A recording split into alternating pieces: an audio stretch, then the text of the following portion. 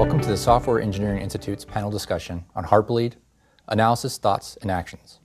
Depending on your location, we wish you a good morning, a good afternoon, or a good evening.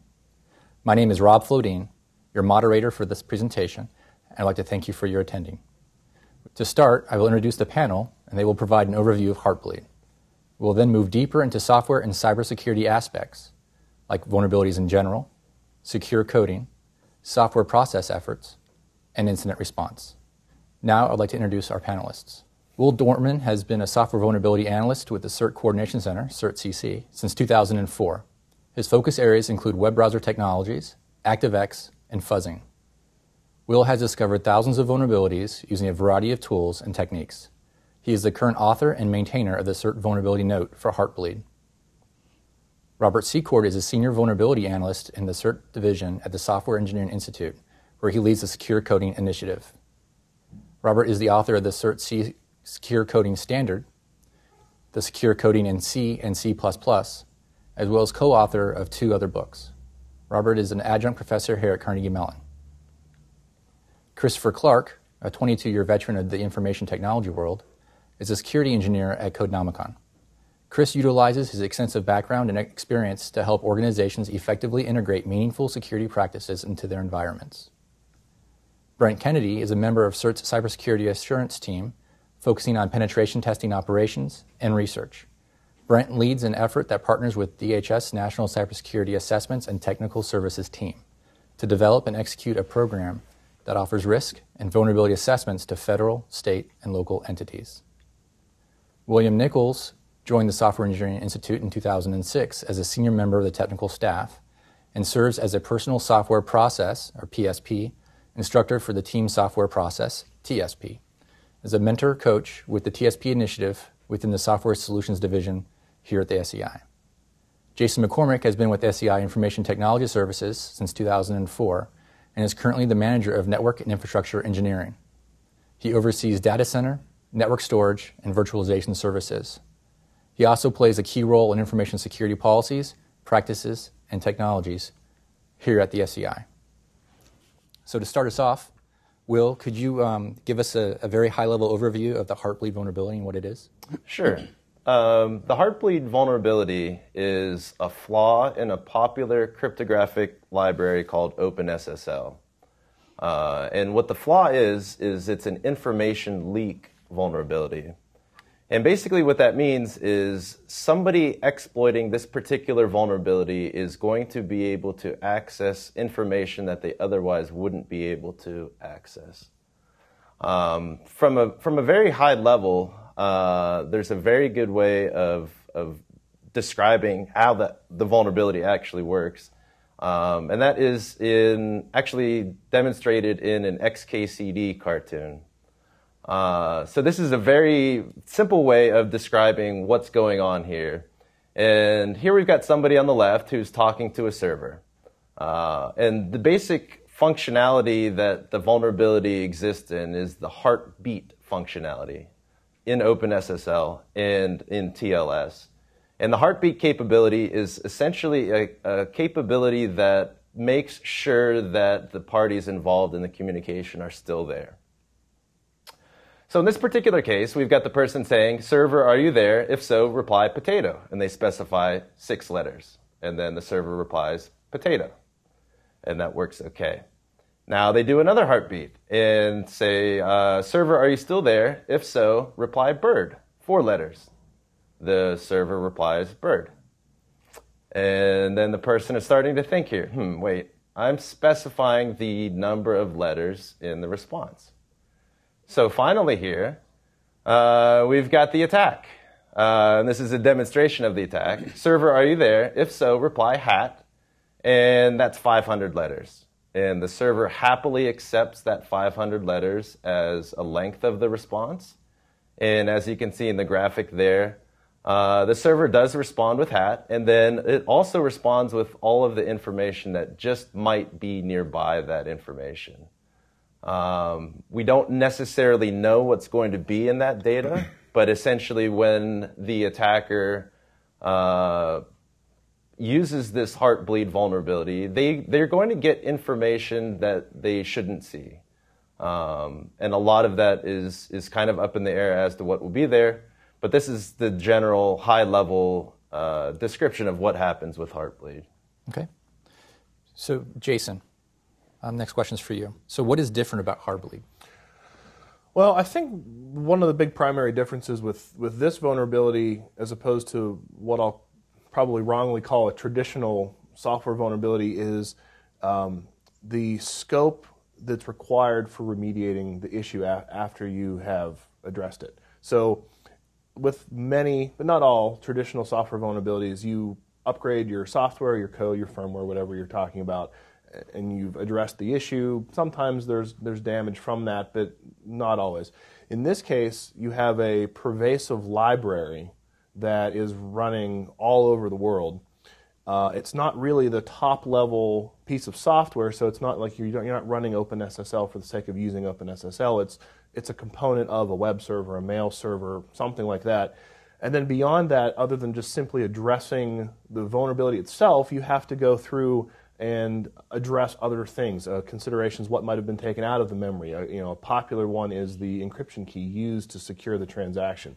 So there's a lot of work that systems administrators and engineers and operators have to do that is important for remediation of this, that isn't just simply addressing the vulnerability itself. And I think that makes it's not unique, but certainly much a rarer case than what you normally have with an issue of this kind. Okay. Will, would you like to add anything to that? Sure. In the vulnerability world, quite often the vulnerabilities that people are exploiting, their primary goal is to achieve code execution. If I'm visiting a web page, they have a concept called the drive-by download, where I might visit a web page and all of a sudden that particular website, if it's a malicious or a compromised website, that might be able to load malicious software on my system. So that's kind of the general sort of vulnerability that people often exploit in the wild, where they are achieving code execution. It could cause a crash otherwise. But in this particular case, it is really just leaking information. So it's a little bit unique in that aspect, in that it's a little bit difficult to determine what might have happened, and there might not be any evidence left behind. So I consider the vulnerability to be unique from the vulnerability perspective in that way, in that it's not a crash, it's not memory corruption, it's just accessing information that you otherwise wouldn't be able to see. Okay. So thank you for the intuitive explanation, and Jason, thanks for the response to the question about why it's different. Robert, for the coders out there, would you mind walking us through the code that's specifically affected here? Sure. So this is the vulnerable function in the Heartbleed in the OpenSSL. So mostly what's going on here, if you scan down to the N2S macro, it's reading some data that's been read over a socket and taking the bytes that are present at P and converting them, swapping them, and converting them into an unsigned int payload. So that payload is the size that Will was talking about, where give me the word hat and pass me 500 characters of data. So what should normally happen at this point in the code is that there should be a check to make sure that that payload number is no larger than the amount of data that was provided along with that number. And not checking there is a violation of one of our CertC secure coding rules, int 04C, enforce limits on integer values originating from tainted sources. And that is primarily the source of the vulnerability. What happens then is the code executes. A little further down, there's a call to OpenSSL malloc, which passes that payload size along with some additional bytes for the header and padding, allocates that storage, that buffers the target buffer to which the data is going to be written. And then a little bit further down in red, you'll see the actual vulnerable code, which is a mem copy. So that mem copy is going to read payload bytes from the buffer pointed to by P1, which is the buffer supplied by the attacker, and copy that into BP. So BP has sufficient storage to contain the data, but unfortunately, P1 can be smaller than the size specified by payload, in which case you'll have whatever memory happens to be present on the heap copied into that buffer and then transmitted back to the attacker. And that's what causes the information leak that Will was describing. That is a violation of another of our secure code rules, ARR 38C, guarantee that library functions not form invalid pointers, which is what memcopy does in this particular case. Okay, thank you. Moving along to how it was detected. Chris, can you provide an overview of how Codenomicon discovered this vulnerability? Definitely. So Codenomicon historically has been an unknown vulnerability analysis tool. And what we've seen in the industry is that providing the fuzzing solution for the customer is one aspect. And we looked at what are some of our customers doing from the crypto perspective. And we want to determine if that communications path that is established initially is not only secure, but it is strong. So we were adding a capability called Safeguard, which looks at the complete communications path. And that Safeguard capability also performs a limited fuzzing analysis in that initial discussion. So when we started performing the testing, the developers in Finland, they found that one of the immediate responses from, we tested multitude of different crypto libraries, OpenSSL being one of them, and we saw that OpenSSL, from the fuzzing perspective, was returning a value that was exceeding what the actual client side was pushing to the server. And when we saw that, we were able to gather information. We won't go into the details of what we saw, but there was a number of different components that we quickly realized was not necessarily what the application should be responding back. And at that point, we took action with the Finland certs. Okay. So then in general, could you speak to how Codenomicon goes about finding vulnerabilities? So our defensive tool is a fuzz testing tool. So what we look for is interfaces presented by a device. And it could be a software solution as well, but typically we're looking at device interfaces. And one of those, for instance, might be an OpenSSL or TLS type connection. And what we would do is fully understand what that protocol is expecting. So we'll generate what's called a generational based fuzz tester, which is our TLS tool. And that generational fuzz tester fully understands how that protocol should communicate. And we take all those different interfaces, break them down to a component level, and then start evaluating each one of those components with invalid data, anomalous data. And what we're looking for is to see if, one, is the device able to handle that correctly, and if it's not, how do we provide additional information from that device to help remediate that situation? Okay, I think I heard fuzz testing twice, so let me follow up with Will. Will, could you briefly describe what fuzz testing is, and then also talk about in the general sense how vulnerabilities are found by possibly other organizations? Sure. So fuzz testing is essentially you are providing unexpected data to some sort of application, and your goal is to look for an anomaly. In a lot of cases with fuzz testing, so at CERT we have a couple file format fuzzing tools, and essentially what they're looking for are crashes in the target application. Now in this particular case of Heartbleed, it's not a crash. So the general idea is you're providing unexpected data to an application and you're looking for it to behave in an unexpected way. And you can use specialized tools for that. There are general purpose tools.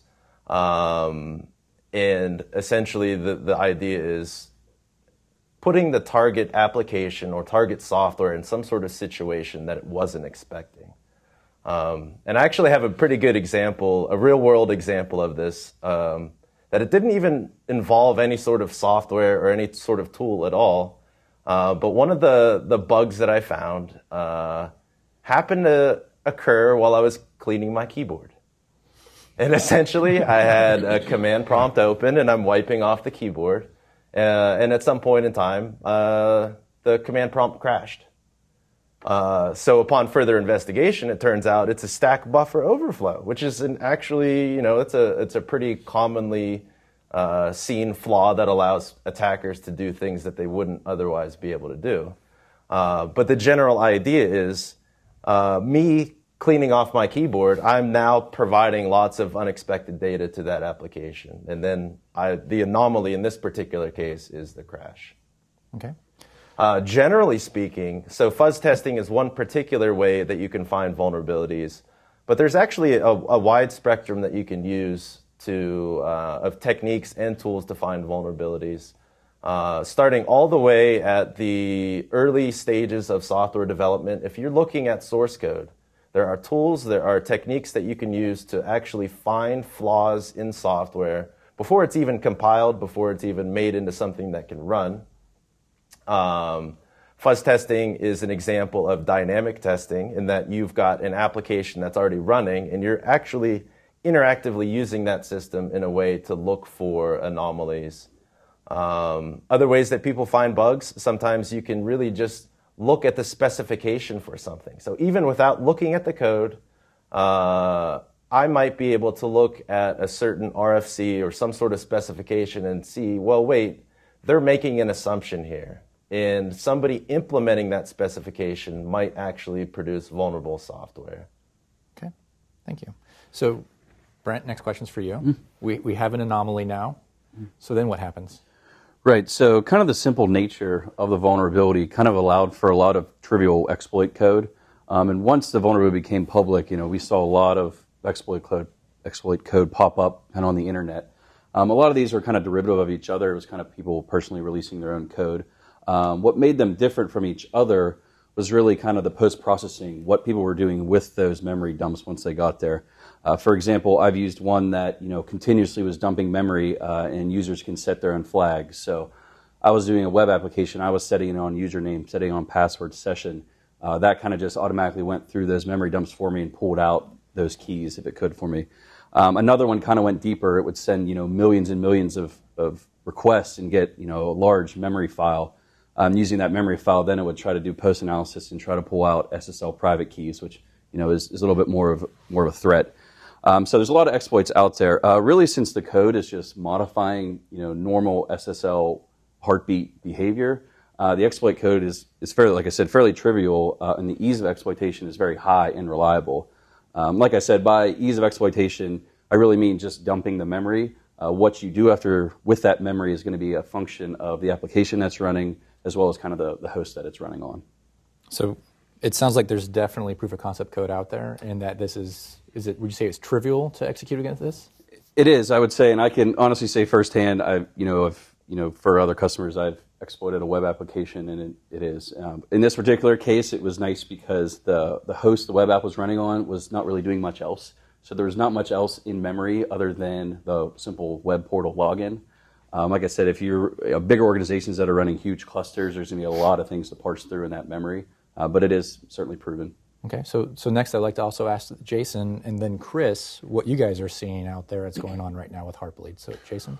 Sure. So I know, from the operational perspective of running an IT shop, I know within hours of this becoming a publicly announced vulnerability, there was some very basic IDS rules, intrusion detection system rules that cropped up that you could fairly easily instrument into your detection system, and within the first 24 hours, we were seeing traffic that looked like Heartbleed. So from the other side, from the operational perspective, detecting Heartbleed traffic can be interesting because what you're essentially looking for is what you believe to be overly large TLS packets that might be returning memory.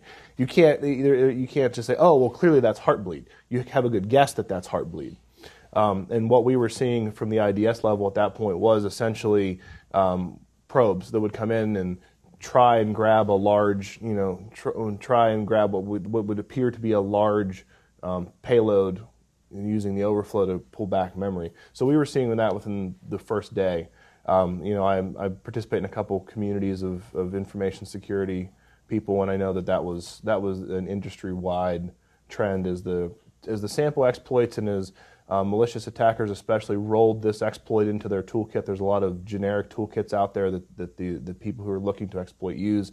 As this rolled into their tools, you just saw more and more of this traffic. So it's an arms race, just like just about any other software vulnerability.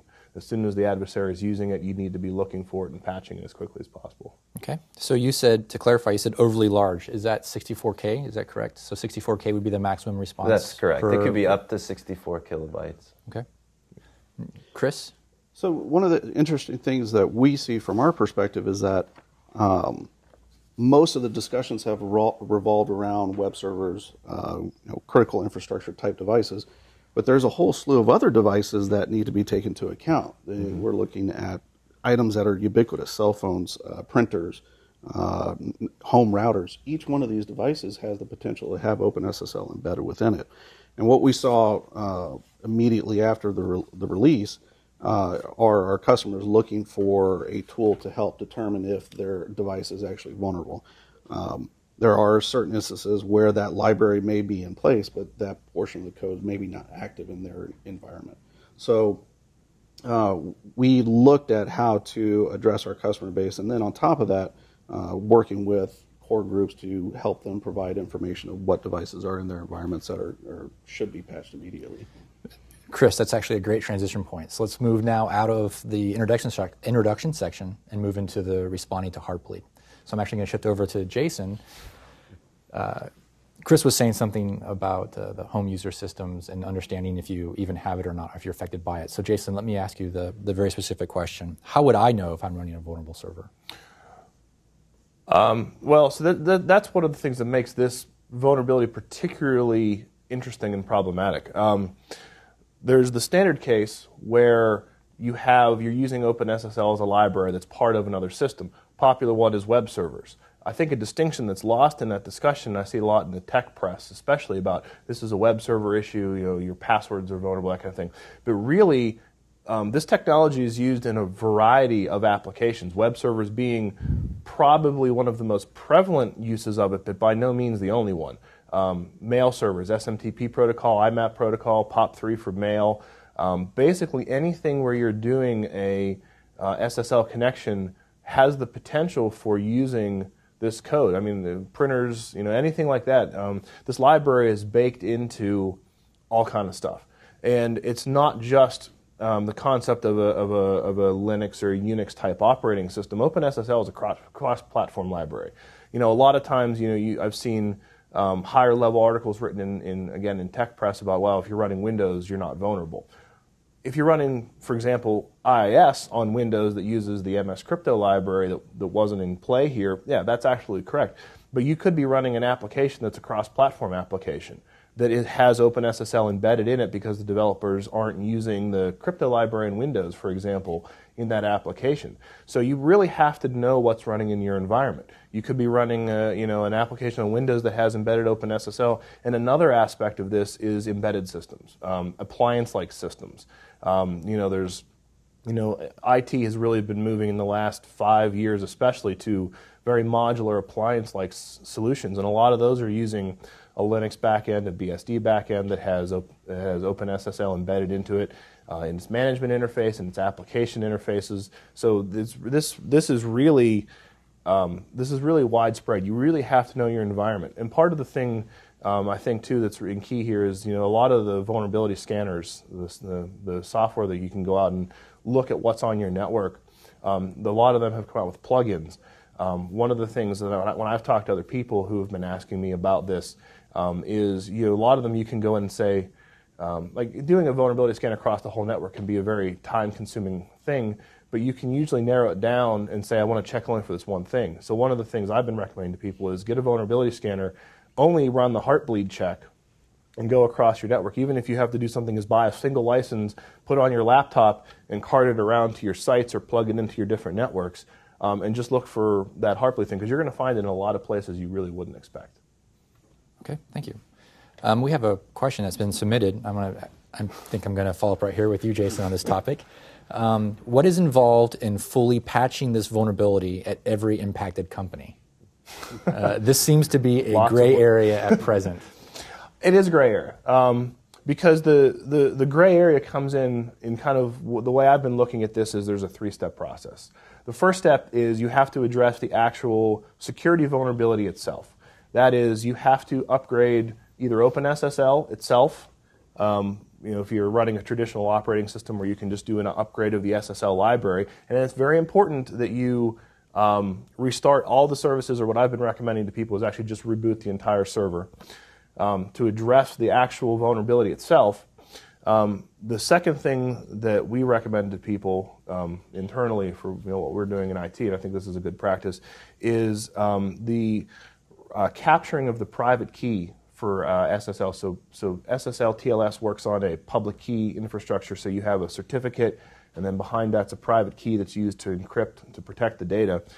There's been a lot of proof of concept out there about grabbing the private key out of memory. That's one of the big things that adversaries who are going after this is looking for.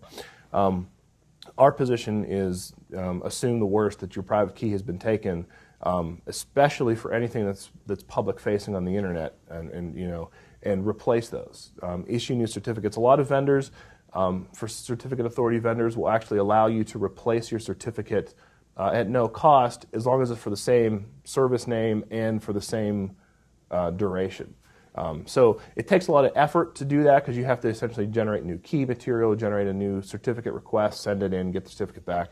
But that's important. And then the third thing, and this is where the gray part comes in, what do you do then? There's been a lot of recommendations about forcing password changes. I think that's a good recommendation. But really, it's a broader scope than that. You have to understand as an organization what is on the server or service that you may have been pulling the memory dumps out of, to understand what your real damage might be. Because it could be you have few users, or maybe you're using some sort of certificate login, or something maybe that's not involving passwords, but there's a lot of data on that server that you care about in some other vector, some other fashion. And that's where the gray area comes in. And unfortunately for the questioner, I don't have a good answer for that third thing, because it's really organizational specific.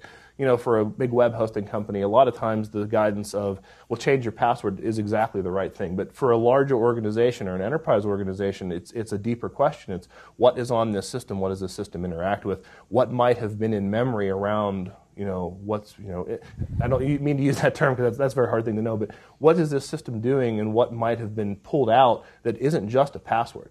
And unfortunately, that's really a per organization issue that goes far beyond passwords, but then you get into the damage equities and how much you need to respond and what you can afford to respond. And then that's the very hard question. That's one of the things that makes Heartbleed very different and very unique. Okay.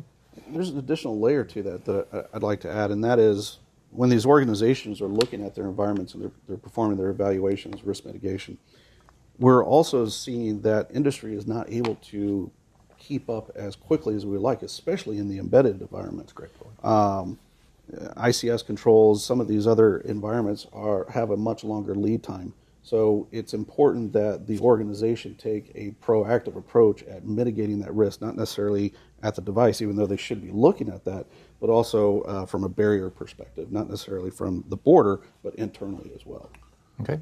And just to follow up that, that's a great point, and I had that in my notes, is like this week I'm still getting announcements from vendors releasing a new version of their software, and a lot of the releases I've seen are for embedded systems firmware. An appliance vendor that we use just released an update to their software, and it's been 2 weeks, so it's not just a one-day thing where you're going to patch it and then remediate. I mean, you need to be looking at this continually. Mm-hmm. Would anyone else like to add to that? Specifically, the difficulties with implementation of fixing and patching? Or I should say, correcting and addressing the Heartbleed I can issue. comment on that, and mostly kind of along the lines of, so why is it here? So Heartbleed came out around April 7th. Why is it right now that we're still seeing vendors producing updates? And one of the things to keep in mind is that consider a very large organization that produces a large array of products, whether they be software or actually physical devices. And if you were to ask that company, where all do you use this vulnerable version of OpenSSL, it requires them a lot of effort to go through and figure out, for all of the products that we have, where is this particular vulnerable library, and is it accessible? Now at the point where they have to produce an update, they have to make sure they have the build environment set up, they have to be ready to roll out fixes. So for any particular large software vendor, it is a very thorough process, and it's a very tedious process for them to go through and figure out what all is affected. Okay. So I have another question, Robert, and I sort of want to ask you. It came in from the audience. So it's a long question, so let me just kind of break it down. Is open source code being used in production? Is that the problem here? So a few years ago, I had to go down to Washington and talk to the DHS Homeland Security panel on open source versus proprietary. And what we told them was that, so they want to know, is proprietary software more secure than open source software, the other way around? And what we told them is you're asking the wrong question. So neither class of software is necessarily more secure than the other class of software. People who develop proprietary code argue that obscurity is a form of security. Most people in the security field don't agree with that. And people who argue for open source frequently say, well, many eyes makes the code secure, but unfortunately, those eyes aren't the most trained and expert available, and so there's no fundamental reason why closed source or open source is more secure than the other. What you really want to look at is the quality of the code, the expertise of the development team, the reputation of the code, the history of vulnerabilities in the code base, and kind of form your assessment around that, and not whether it's open source or not. Does anyone else want to add to the open source question? Sure. I would actually. And I have to agree with my colleague here that we see a plethora of devices both using proprietary and open source. And really what it boils down to is the quality of code that's being developed. And when we're looking at it from an interface standpoint, we don't do any source code analysis. We look at it from a black box perspective. When we test against these interfaces, it's pretty evident to tell the quality of code that's behind it based on the results that we're getting in our testing. And I would be remiss to say that open source is better than proprietary code. Typically what we see is that the proprietary code does not get enough use from our perspective and tends to have some more deep underlying issues if the development process isn't solid. Okay. So you said something interesting about what you're seeing. So let me ask a broader question to the entire panel again. Is there anything new that you're seeing or unique that you're seeing in response to Heartbleed that you'd like to share besides just the patch it and the three items that you pointed out, Jason? Anything else? Robert? I guess I'd like to answer that in sort of the negative. Okay. In that, from a coding perspective, this is not an interesting or unique bug. This is the kind of defect that's been around for a long time, and sometimes it's a little bit hard to understand how someone working on sort of security critical code like this can be somewhat oblivious to taking untrusted information and treating it as trusted like they did in this case. But I think the key to a lot of this is just better educated, better trained software engineers who understand the security implications of the code they're writing, and just raise the level of awareness as to what potential issues and attacks might be. Okay. Anyone else? Unique things? Brent? Yeah, and this goes back to kind of some other points we've had, and it goes to that this doesn't just affect web servers. From an attacker perspective, like we said, there's client-side devices that are affected, and from an attacker, there's already modules out there that, for client-side stuff where an attacker can set up, their own malicious or SSL TLS server. They can trick someone into using one of those affected client devices to connecting their site. Think, instant message things, Jabber clients, things like that, and that dumps user memory. So that's dumping memory from the actual user's machine, not just a server. So I just think it's unique in the fact that it's great to see, the publicity for this. I think it's helping people patch a little bit sooner, but I think we're going to see the effects for a while just because of that added client-side possibility. Okay. Bill? Yeah, to follow up on Robert's point, people do make mistakes. That's what humans do. We're building products. We make mistakes, and we do it at an alarmingly consistent rate. So the education is needed not just so that we can recognize the mistakes we make, but so that our peers, when we're going through the entire development process, can find these mistakes, the kind that we inject, and get them out. So it's not just the individual. It starts with the individual, but it's an entire process that you need to produce the solid code. Okay, thank you. Moving back to handling vulnerabilities, Will, I'd like to ask you the next question. Specifically, what is CERT's role in dealing with vulnerabilities like this? Sure. CERT and the official group that I work for is the CERT Coordination Center at CERT. And as the name kind of implies, the CERT Coordination Center was set up originally after the Morris worm in 1988 to coordinate vulnerabilities with vendors.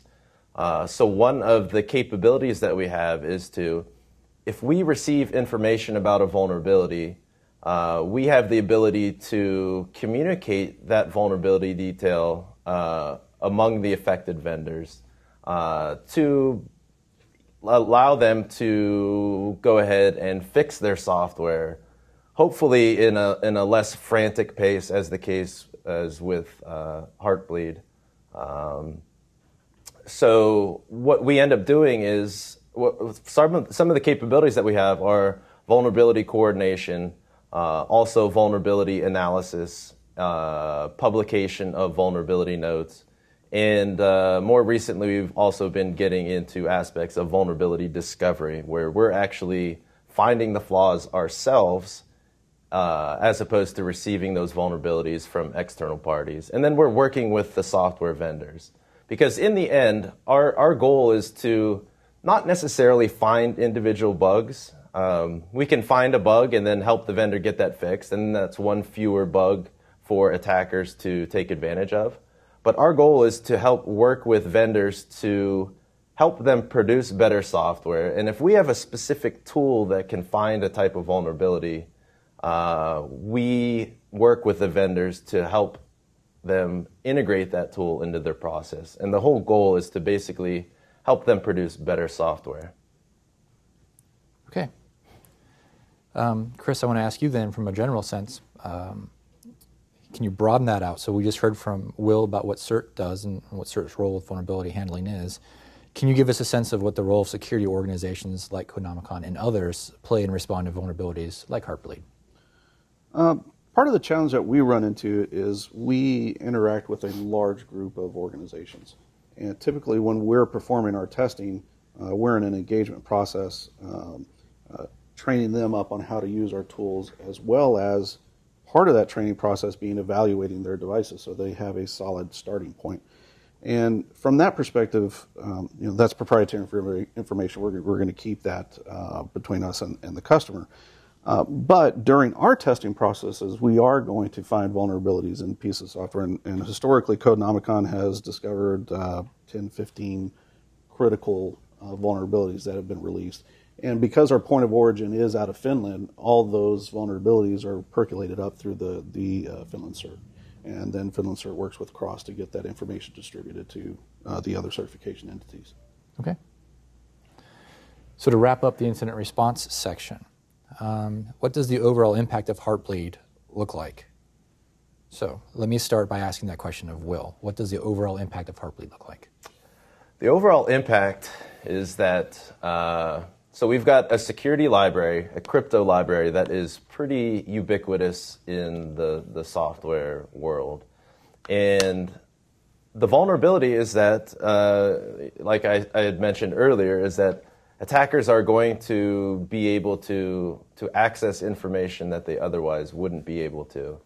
The impact that I think is perhaps what you're asking here is that a lot of vendors have been scrambling over the past few weeks, and not just the vendors, but also the people that use those vendors' products.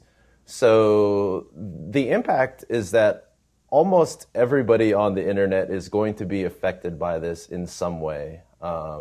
And that goes from the people that are running the servers all the way down to the consumers of just being an end user who's using a website, which might have been affected. So it's a pretty broad impact across the entire internet. Okay. Bill, would you like to follow up with that? Do you have anything to add? Not to that one, no. Okay, Brent?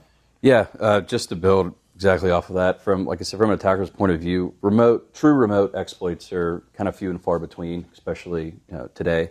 And to have one like this that, like Will said, affects so much of the internet, that coupled with the complexity of truly being able to detect an attack happening, makes the impact very high.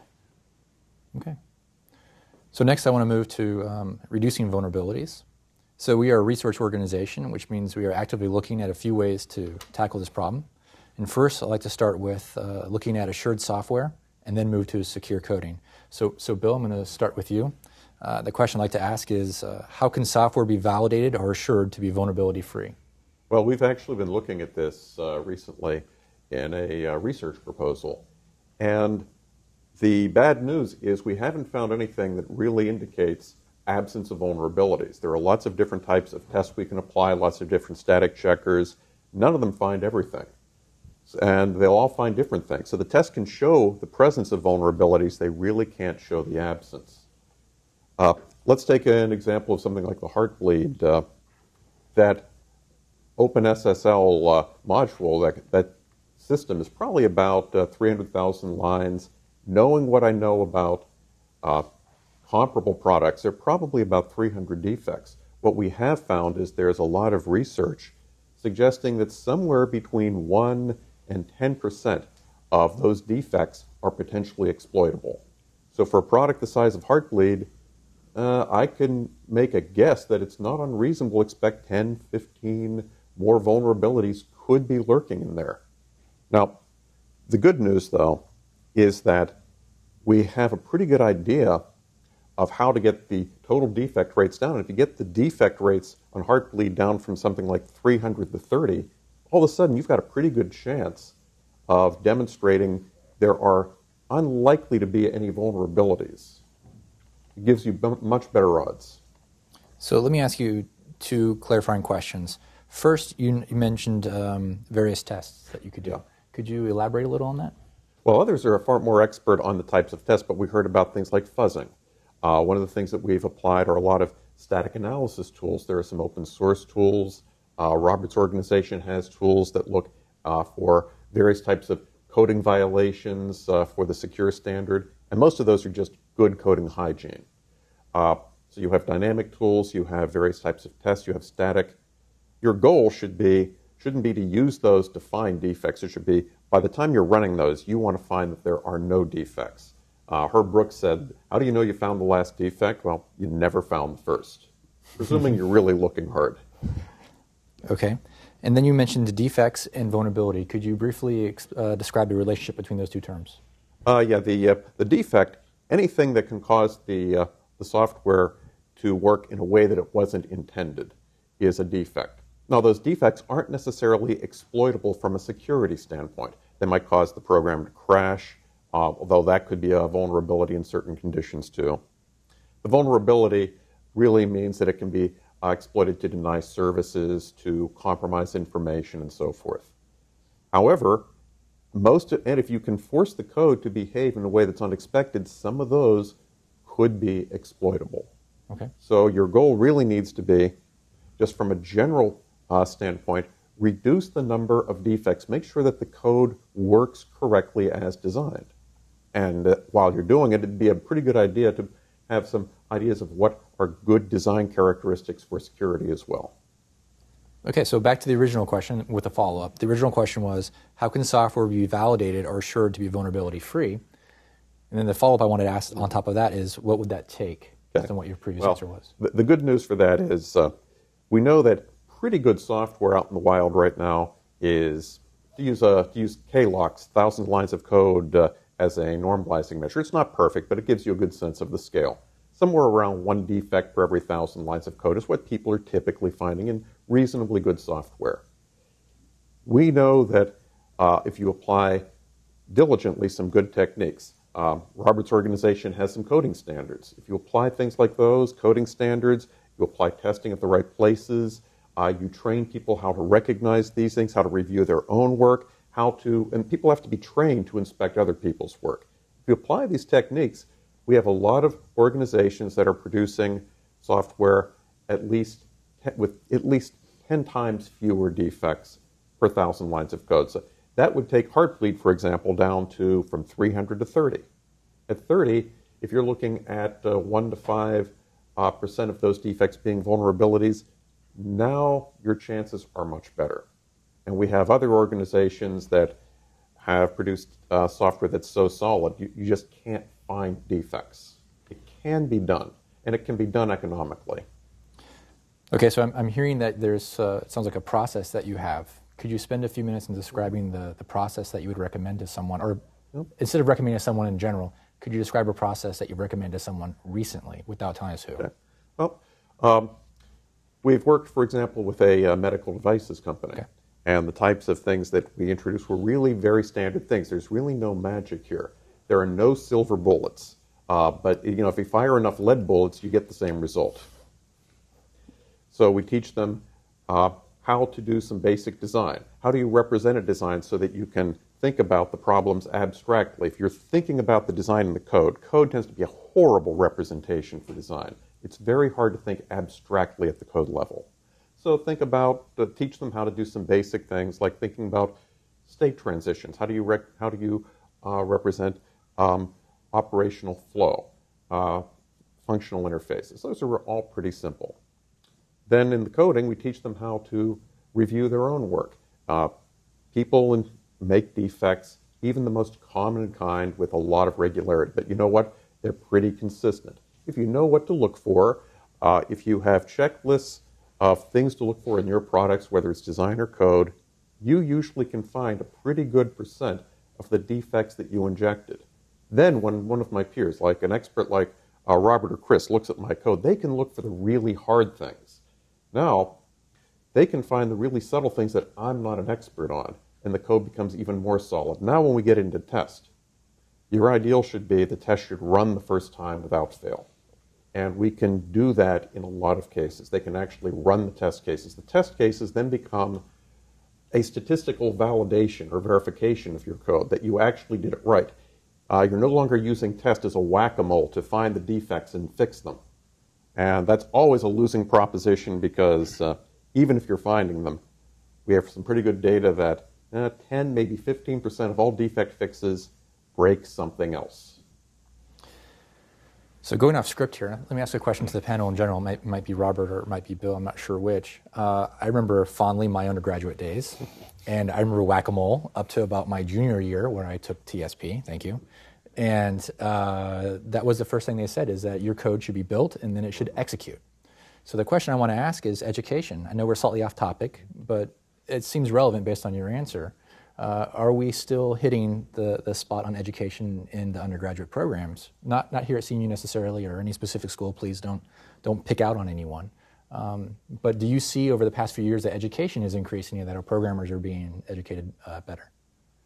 So I've done some work in this area. I teach secure coding at Carnegie Mellon, and I feel like I'm able to attack Carnegie Mellon since I work here. And even though this is sort of one of the very top schools, there are weaknesses in the education program. I follow a system programming course here. That's a very good course, but it teaches some things which are incorrect and insecure programming concepts. And so students take my course following that, and I have to tell them that last semester some of the things you were taught are wrong, and there are more secure ways to do that. And I don't see all the students. So the ones who don't come through my course go out into the world without ever learning that. Elsewhere, the situation's worse. I've worked with some more regional schools that have basically, and this is a good concept. It's kind of security injections. So having a secure coding course in a curriculum is a fail right from the beginning, because security shouldn't be separated out as something separate from just learning the code to begin with. And so their goal is to just all their courses to try to teach secure coding. And this is a good idea. I mean, don't put bad examples in front of students to begin with. The problem they have is they don't get the top engineering students in the world, so they get people who are not sure they want to become programmers. And if you put too rigorous material in front of these people, they wind up leaving the program and never finishing, with a degree in the programming field. So there's a range of challenges across the board to improve education. But we are doing things here at CMU, such as working with the Open Learning Initiative to create online secure coding courses, and providing training to organizations and companies that would like to get the training. We've been going on site for probably since about 2005, and every time I teach a class, no matter how grizzled veterans of programming the students are, I always ask them, raise your hand if you learn something new, and everyone raises their hand every time. So there's still things you learn even after being a senior programmer or programming for a number of years. Okay. Bill, to twist the question slightly for you, you're going out and you're working with different organizations. Are you seeing that the newer programmers or the younger programmers are increasing in their knowledge in secure coding type techniques and standards? Well, I think I'd answer it this way. I think they're still missing a lot of the fundamentals. A lot of the things that would go into secure coding are really very fundamental. There are certain things that you really have to be especially concerned about in the secure world, but so many of the problems are really fundamental issues in how to produce good code in the first place. Now, people are being taught things like technology and programming languages and design structures, but they don't really seem to be taught how to produce something that works right the first time. It's a difference between the way we teach, a difference in the way we teach software development versus the way we teach some of the engineering. Ironically, some of the engineers are among the worst coders I ever encountered. Okay. So, Robert, we've been circling secure coding. Would you mind giving us a brief overview on what secure coding is and what it means? Sure. So I started the Secure Coding Initiative at CERT back in 2003. And the initial thing we came out with was a book called Secure Coding in C and C++. And that really built on sort of 15 years of experience in vulnerability handling within CERT, in which we were seeing the same sort of common errors being made again and again at the root, being the root cause of many of these vulnerabilities. So the book seeks to sort of enumerate these and talk about, how do you want to manage dynamic memory in your system? What are the common errors you can make? If you make those errors, how can they be exploited? And what are good mitigation strategies?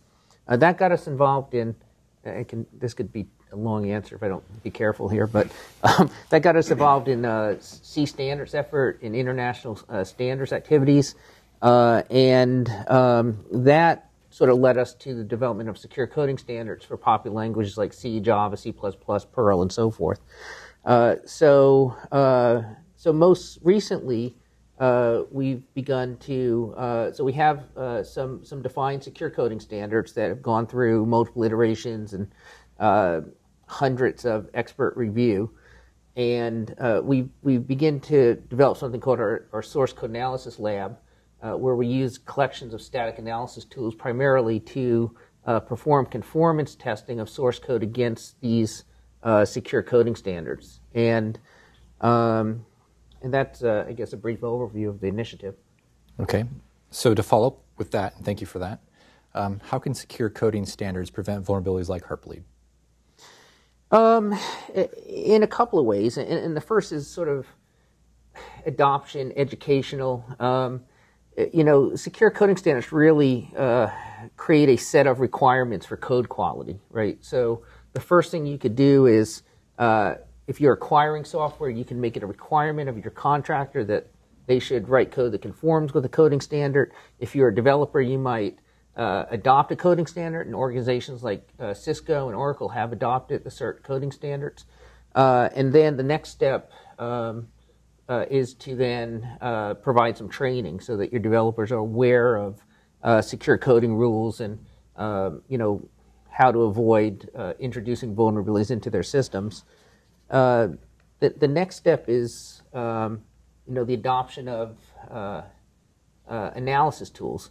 So we've worked with the C Standards Committee again to develop a technical specification, TS 17961, which actually provides requirements for conforming analysis tools.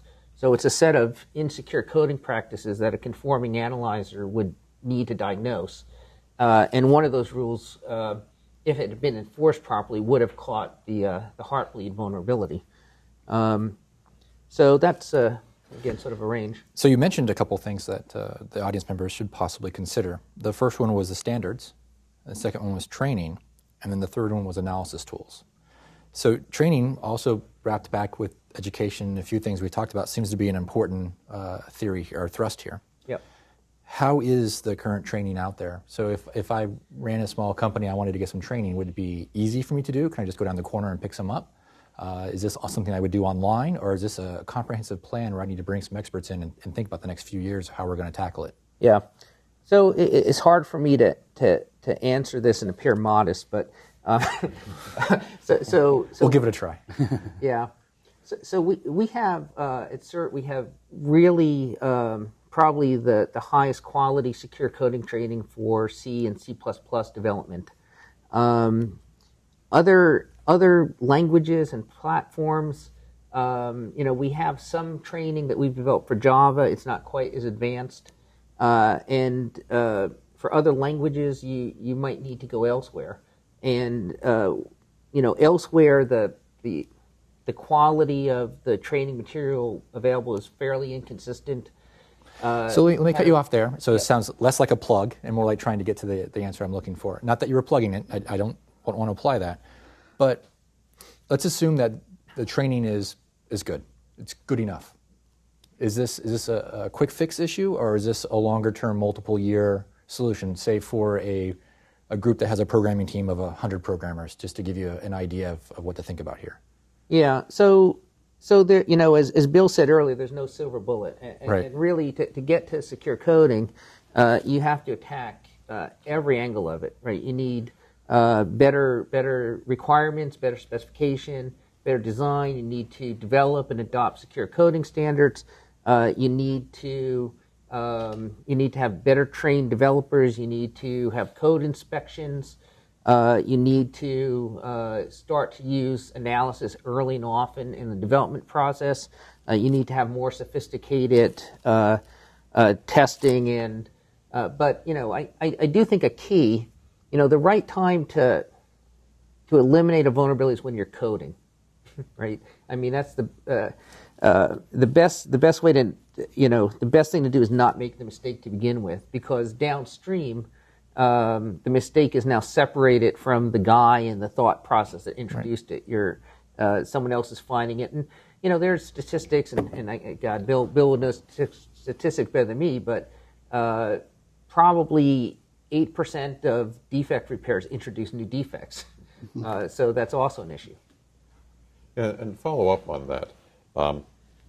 We have a lot of experience with teaching people how to use those types of standards. And the people who do the work, fairly soon after they produce the work, are really in the best position to find and remove the types of defects they commonly inject. And there's nothing new about it. If you ever read Atul Gawande's book about the checklist manifesto, the technique is really pretty simple. You have a list of, here are the most common things I make. A lot of these defects I never introduce. They don't make my list. But I go through the list. Here's my checklist of things I have to worry about, just like the pilot walking around the airplane before taking off. You write it in a way that is meaningful to you. It has to be your own words. What does this type of defect mean to me? How will I know it when I see it? You go through that, and you remove a good bit of those defects before they move on. So you should be applying these filters before they go. You let this product go to the next stage. Okay. Chris, did you want to add? I did want to add to that, and I'm going to deviate a little bit, but there's an additional layer that needs to take place, and that is organizational acceptance of security, not necessarily specific to software development, which is what we're definitely focused on today. But once we move out to the industry, if the organization isn't focused on security, not specifically coding, but as a whole, there's nowhere to progress to. The developers that are in the field getting a product to market have external factors that are affecting them.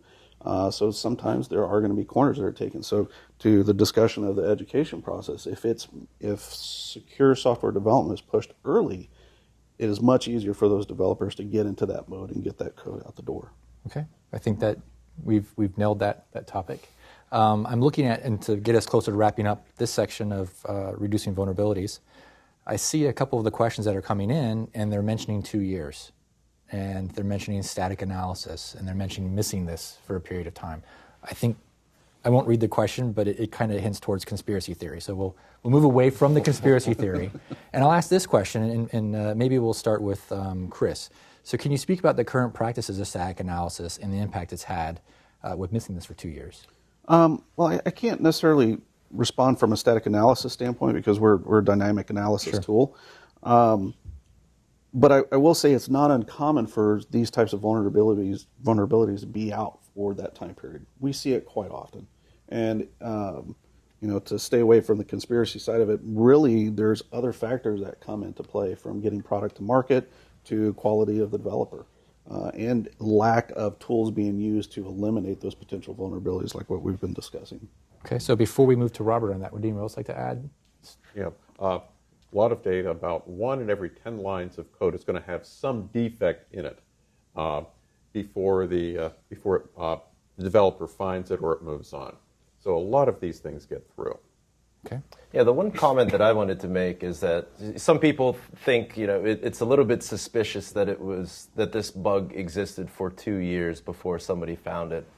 But that's the case with any sort of vulnerability that is ever discovered, in that the vulnerability has always been there, or it was maybe introduced at some point in time with a feature. But when somebody discovers a vulnerability in the wild, that's already in the code. And as for when that was introduced, there's always going to be a delay between when the vulnerability was introduced into the code and somebody actually saw it, whether that be through actually looking at the code or they did some sort of dynamic testing. There's always going to be a delay there. So, and it can be many years. Yeah, there are some vulnerabilities that have been latent up to 10 years. And this is one of, I'm harping back to training, but the problem with a lot of these vulnerabilities is they are not diagnosed by any tool. And so in order to, understand and defeat these, you need to understand, what the issues are and not produce that insecure code to begin with. To answer the static analysis, there was I think a fairly massive failure of static analysis to identify the Heartbleed vulnerability. I'm pretty familiar with the Coverity analysis. They have a program to scan open source programs, and Coverity was not able to detect this. So the main problem they had was the number of levels between the input of the tainted input through the socket layer and its use in the function that I showed earlier. Actually, if you could throw that function back up, that would be great. So they actually have an arbitrary number of levels that they'll analyze for, and it was set too low to catch this particular problem. And that's to address computability, because most of this static analysis usually are what we call unsound analysis, and that it's not guaranteed to catch everything. And the problem is, in many cases, sound analysis becomes computationally implausible, where it might take billions of years with current computing power in order to find these problems. So they take shortcuts, and some of those shortcuts prevent them from catching all the defects that might be there.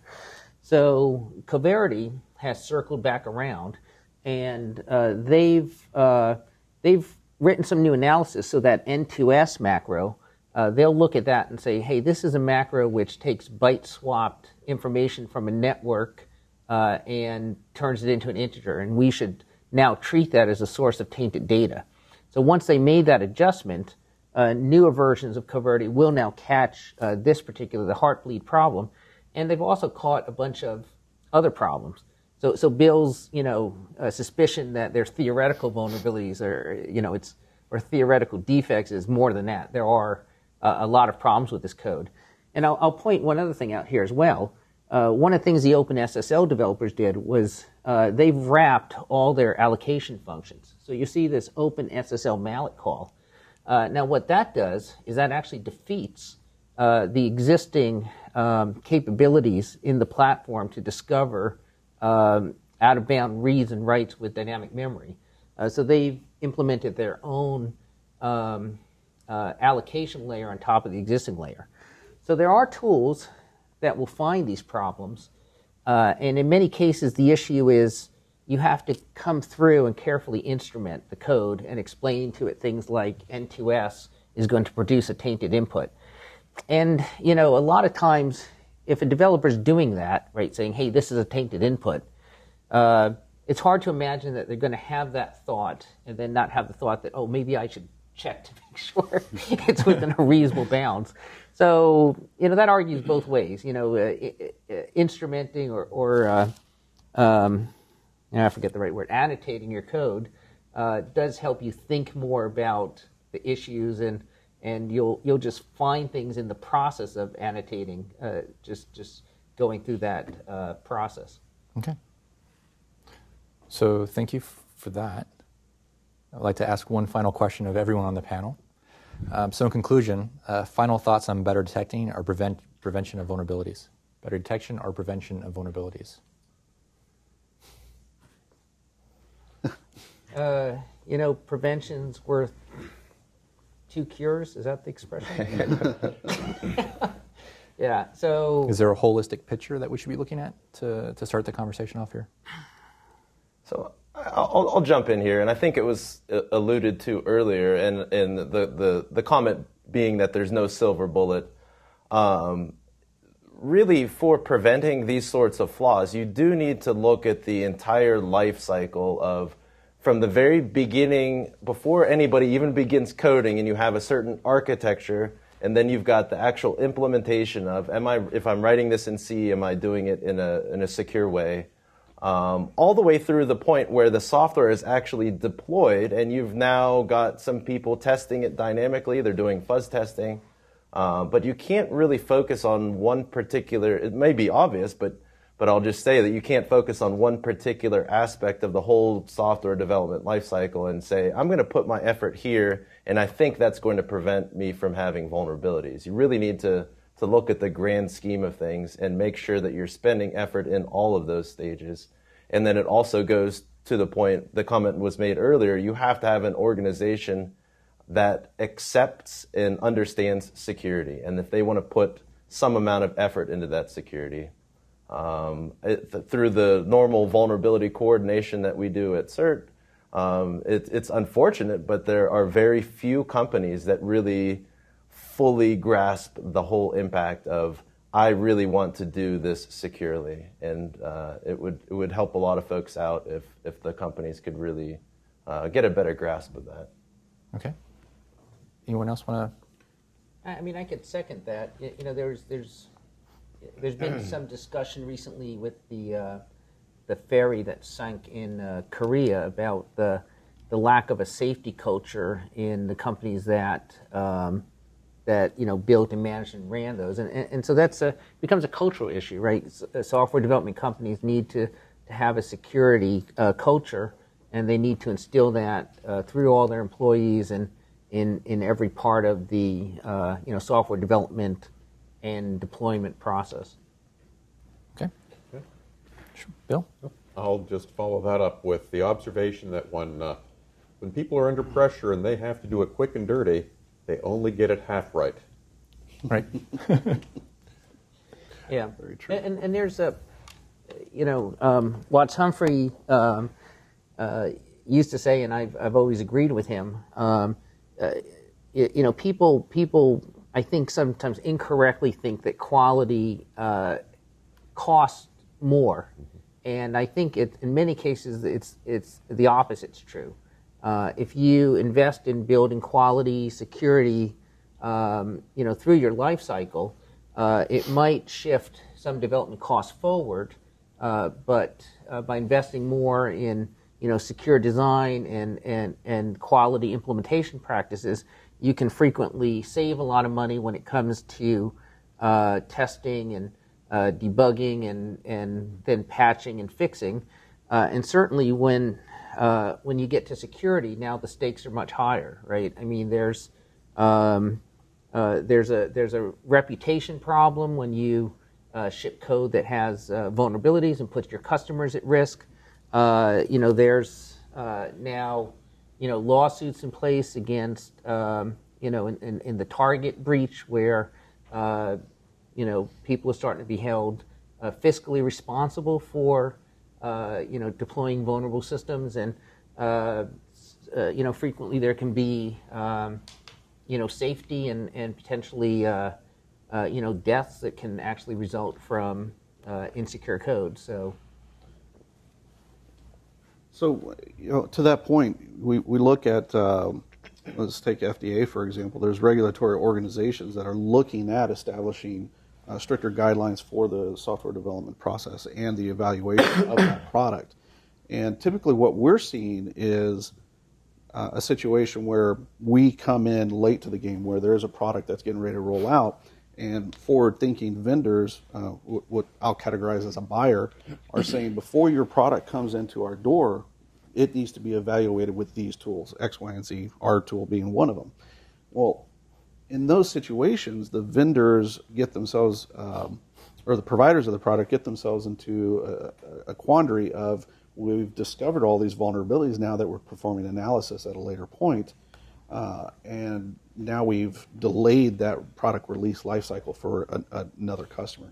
So without having these forward-thinking organizations taking those steps, the general organization that just accepts our products, we have to determine, are they accepting that liability, or is that going to another source? Does that go back to the manufacturer? That's a question that is probably outside of scope here, but something that will probably be popping up more. So we probably have another minute or two to finish this up before we move to the Q&A. So final thoughts. I guess the comment that I wanted to make, and I think it was already kind of touched on here already, but I think the general idea is the earlier in the software development process that these sorts of flaws are discovered, it has less of a financial burden on that vendor. And it takes a little bit of understanding for that vendor to really grasp that. But if you consider the consequences of vulnerabilities being found in deployed software, so OpenSSL and Heartbleed is just one example of that happening. But if you look at the impact of what does it cost for the vendor to fix it and now all the people to patch their systems, consider the alternative of if there were more thorough processes and tools and other aspects in place earlier on in the process. You just eliminate that sort of mess that we're in right now, I suppose. Okay.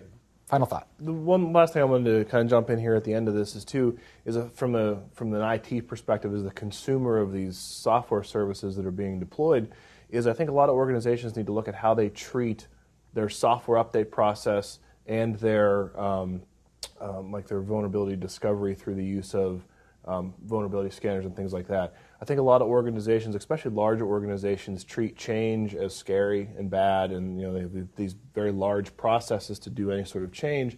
And I think that those are good for certain kinds of things, but bad for other kinds of things. I think the vulnerabilities like this need to force organizations to look at how they do their routine software maintenance. I've long been an advocate of automated software updates whenever possible, and then managing that by exception rather than trying to do this inclusive vetting of all pieces of software before you let them flow down. And how quickly an organization can respond to something like Heartbleed a lot of times depends on how quickly the organizational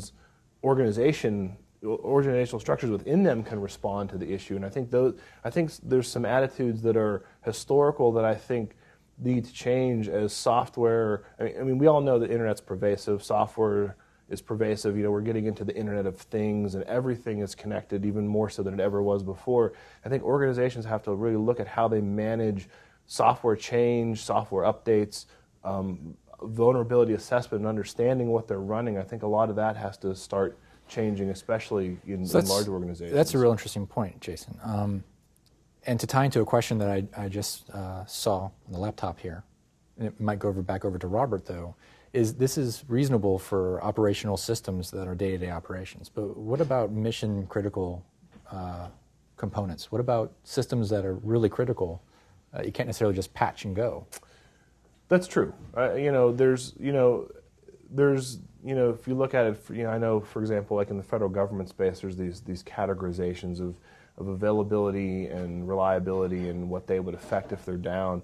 But a lot of those frameworks define how you can go about addressing security vulnerabilities. I mean, there's always going to be a trade-off. We've said a couple times now, there's no silver bullet that fixes all of these things.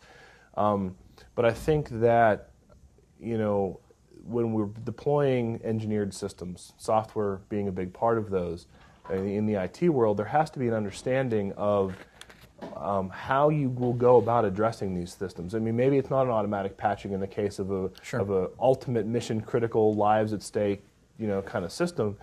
But there has to be a consideration from the deployment end of those software systems about how you go about addressing that life cycle. If you could have the best secured code in the world, but when you still have that vulnerability, you have to be able to respond. And I think there's always going to be a tension there between you don't want to take an outage and you don't want to cause customer damage, you don't want to cause mission failure if you're in that world. But there's also you also have to respond faster, I think, a lot of times than people do, and that's always going to be in tension. Okay, so following up with that, Robert. Yeah. Wait, but hang on a second. I got a twist I want to add because it was also part of the question. All right. So it's not just patching and going, but it's also secure coding. Will secure coding inhibit the ability for mission critical systems? So if I do secure coding, am I losing something? Am I losing functionality or operational capability? No. Well, okay. Not an easy question. Yeah. So there tends to be an inherent trade-off between security and performance, right? So not checking bounds is faster than checking bounds. Okay. Right. So we are very careful in what we do. Like, we've proposed a lot of things through the C Standards Committee, and there's a bunch of people who probably be angry with me after I say this, but their chief concern tends to be performance. So when we look at security solutions, the first thing we look at is the overhead of the solution. So if we have a solution that increases runtime overhead by 5%, we abandon that approach because we know there's no possibility of adoption. And so what you'll see is maybe solutions that are partial but don't have the overhead that other solutions have. And that's a necessity. So in order to get it broadly used and adopted. So there are trade-offs, and different organizations will draw the line in different places. But the secure coding rules that we create are very surgical. They're meant to precisely eliminate incorrect behaviors, undefined behaviors, without prohibiting useful coding constructs that might be misused. So to give you a very broad example, right? A safety critical standard like MISRA will say no use of dynamic memory allocation. This is prone to you don't want to try to allocate memory at 39,000 feet and find out that you're out of memory, right? That's a bad situation to be in. But in the secure coding standards, we can't have a large rule like that because there's so many internet connected systems that rely heavily on dynamic memory allocation. So instead, we have 30 rules that very precisely define what you can and cannot do with your dynamic memory management. And that makes it makes it all more challenging, but it lets you build systems that are secure and can perform as well. So let me ask this question to follow up with that. We keep talking about things that software developers should be doing. Is there a way you keep making changes to the code itself, to the language itself? Well, yeah, we're trying to evolve the languages. We're heavily involved in C standardization, C++ standardization. When you say that, what does that mean? Well, the C standards are C standard, for example, is a continually evolving document. There was a major revision in 2011 where we contributed, there's an Annex K, which is bounds checked interfaces, which are safer replacement functions for, say, normal string library functions that introduce an extra argument that tells you the size of the destination array. There's an Annex L for analyzability that CERT helped contribute to. So now the problem, however, is that C basically, the world basically runs on the C programming language, right? And rule number one is you don't want to break any existing code. And so the standards committee is very, very reluctant to remove anything from the C standard, regardless of how insecure it is. Now we did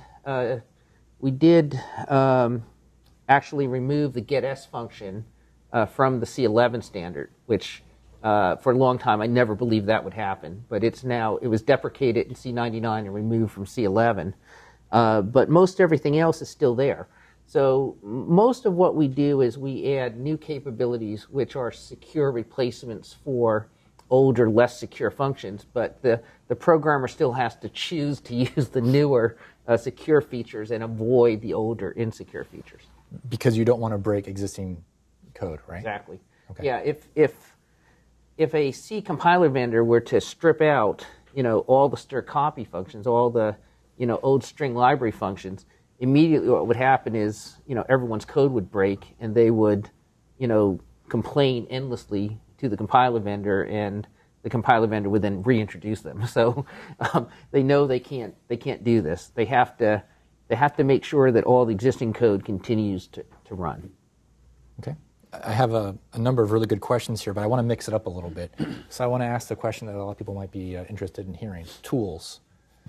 We've talked about various things that we do, but we haven't mentioned any specific tools. Are there any tools? I'm not asking for you guys to stand up and say this is the best tool in the world, but just if you're listening and you're in the audience, what are some of the tools that they should be looking at? Or what are some of the, and if you're not comfortable answering that question, what are some of the things you should be looking at in some of these classes of tools?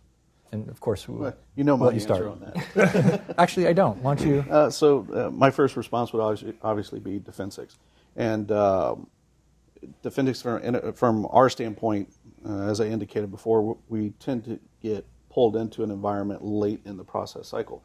But there's many situations where we can be brought up higher into the software development cycle early on when we're doing component testing and be much more effective. So by the time that code gets downstream, we've eliminated a good chunk of potential vulnerabilities. But we are one tool in the tool chest. Right, and so not asking you to name a specific tool, I don't want to put you on the spot for that, but what are some of the things you should be considering for those tools in that tool chest? And then we'll open it up to the panel. Well, typically when we're looking at open source, one of the first tools we look at is Valgrind. That gives us a very useful tool that gives us information about the device, because from our perspective, we're a black box environment.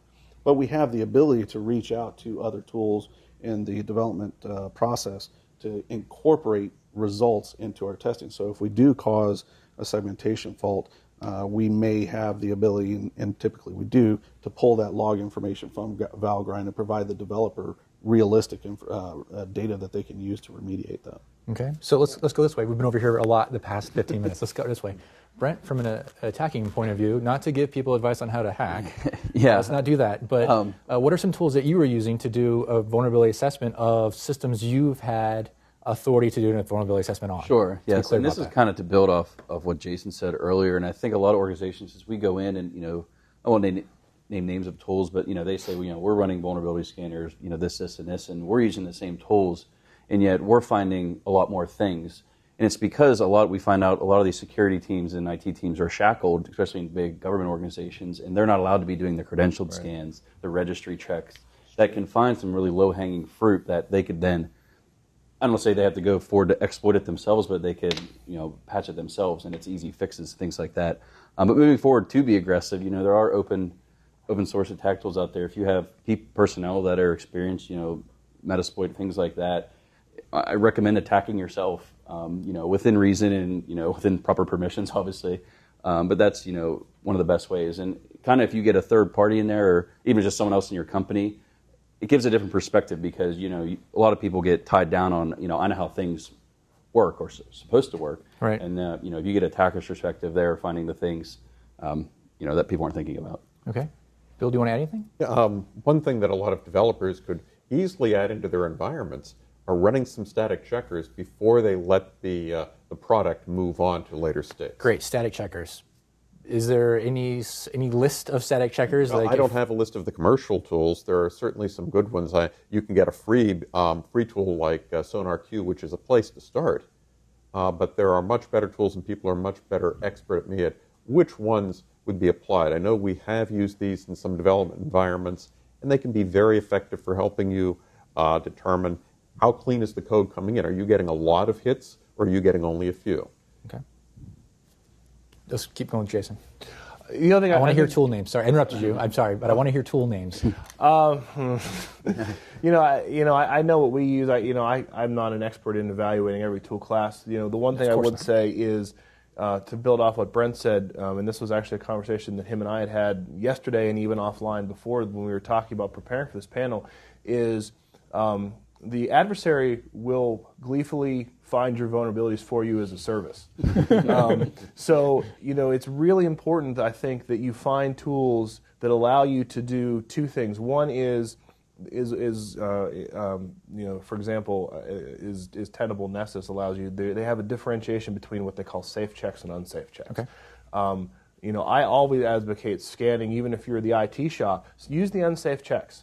If you got to do it off hours, if you have them scheduled, convince your management that that's the right thing to do. Because if you only check the safe checks, you're not going to find the really bad things, right? And I've had this conversation a lot in the different communities that I participate in, and they say, "Oh, you use the unsafe checks."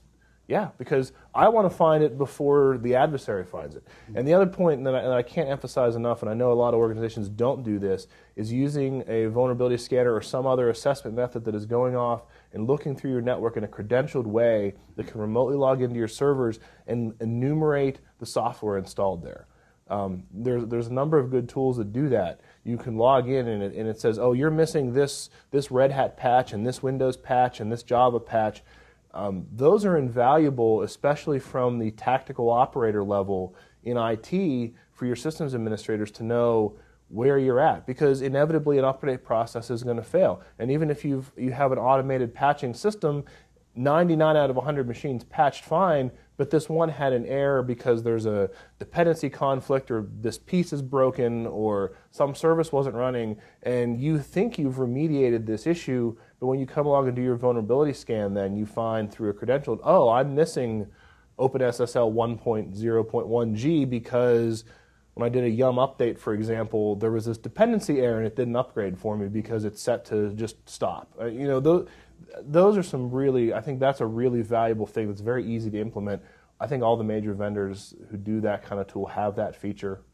I think that's important. Okay, let's go to Will. Yeah, so I think the general idea that I have is something that I brought up earlier, and the concept is don't put all of your eggs into one basket. Sure. Mm-hmm. And whether it is regarding scanning tools or even fuzzing tools, what we constantly see are that when people are analyzing these different tools, there isn't one tool that is going to get you all of the coverage that you need. There's always going to be a tool that uses a different technique.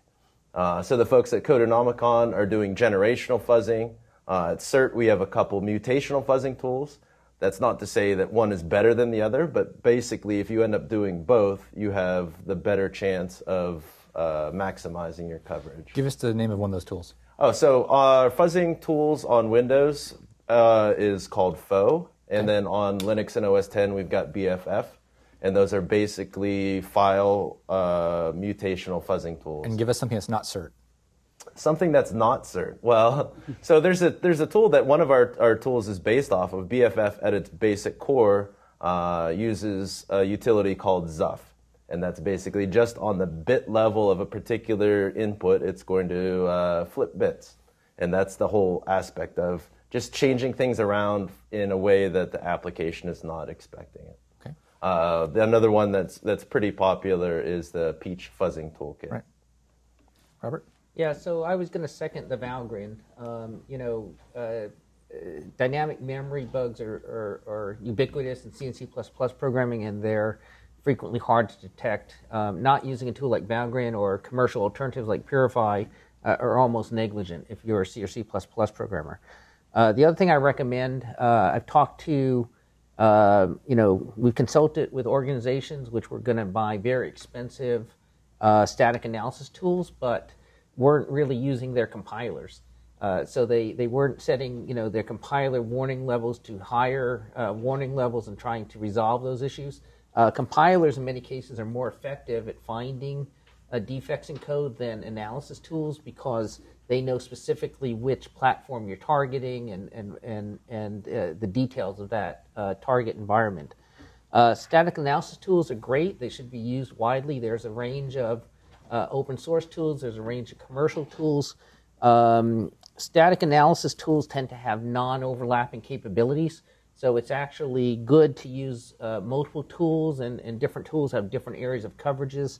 CERT offers a service called Scale, our Source Code Analysis Lab, where we'll analyze customer source code using multiple static analysis tools and provide them with the results for them to mitigate. So there's a lot of tools, and you should be applying everything that's demonstrate to be effective in your environment. Okay, so we are out of time, but I want to know, Chris, I want to hear what you have to say. The only thing I was going to add is a lot of things we talked about here were related to known vulnerability analysis and configuration management, and those are critical. There is no doubt about that. It's the unknown vulnerabilities are the ones that are going to get you, and that's really what probably one of the core messages we should focus on is trying to evaluate that, find those unknown vulnerabilities before they're released to the public. Good. So first I want to start by saying thank you to all of the panelists for participating today. And I want to thank everyone at, well, not here, I guess remote, for joining us. I was going to say at home, but you might not be at home today. But thank you for joining us nonetheless.